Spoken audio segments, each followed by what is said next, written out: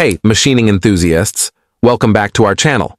Today we'll take a look at the process of CNC turning, which is among the most common machining processes. What exactly is CNC turning? Well, it's a machining process where a lathe machine rotates a workpiece while a cutting tool gives it the desired form. The term CNC means that it's all controlled by a computer. Your intricate KD designs need to be translated into a language the CNC machine understands.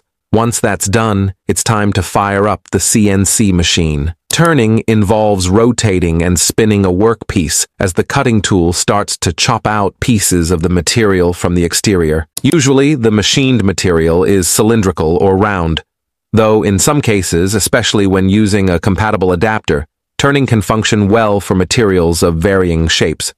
There are several types of turning operations used in many industries to create sophisticated parts. Let's explore the 6 most common turning operations. Straight turning. Straight turning is the bread and butter of CNC turning. It involves cutting along the length of a workpiece to create a straight cylindrical surface. This operation is fundamental for producing components like shafts, pins, and rods, where a uniform diameter is crucial. Knurling. Knurling is all about adding texture or grip to a cylindrical surface. It's like adding a pattern of small, diamond-shaped indentations to the material. This is commonly seen on handles, knobs, or any surface where improved grip is needed, like on tools or machine parts. Taper turning.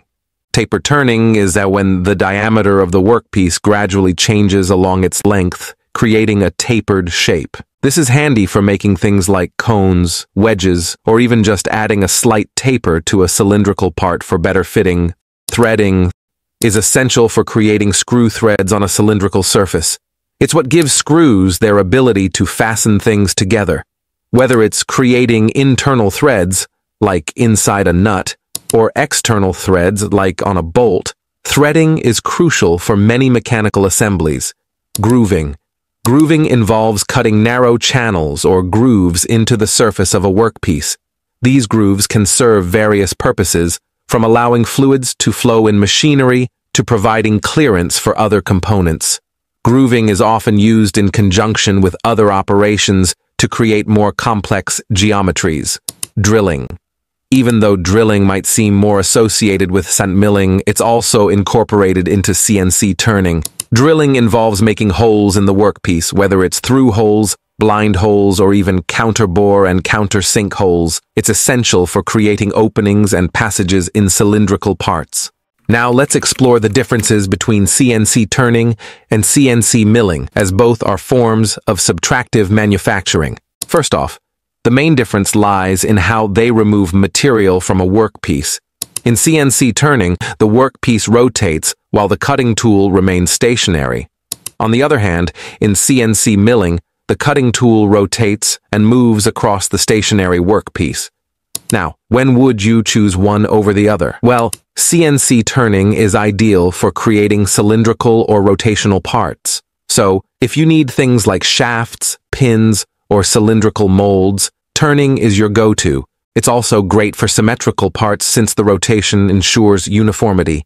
On the flip side, CNC milling shines when you need more complex shapes or features, like pockets, holes, or slots. Think of it this way: CNC turning would be perfect for shaping the main body, while CNC milling would be better for adding intricate details, like grooves and patterns. We've understood the difference between CNC turning and CNC milling. Now, let's take a look at a wide range of parts that rely on the turning process. Shaft components. Shafts of various lengths and diameters are commonly produced using CNC turning.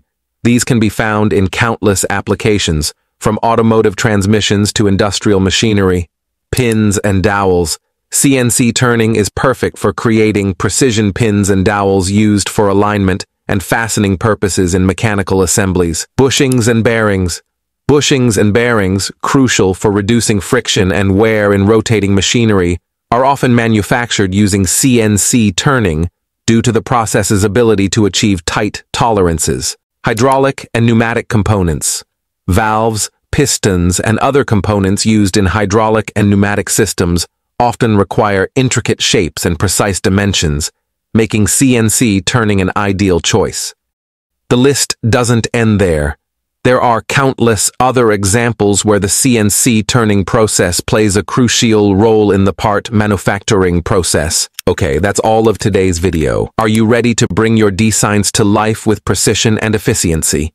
If yes, then we are your perfect bet. Consider exploring RapidDirect's CNC turning service. With state-of-the-art technology and a team of skilled professionals, RapidDirect can help turn all your ideas into reality. Thanks for tuning in. If you enjoyed this video and want to stay updated on the latest in manufacturing and technology, make sure to subscribe to our channel.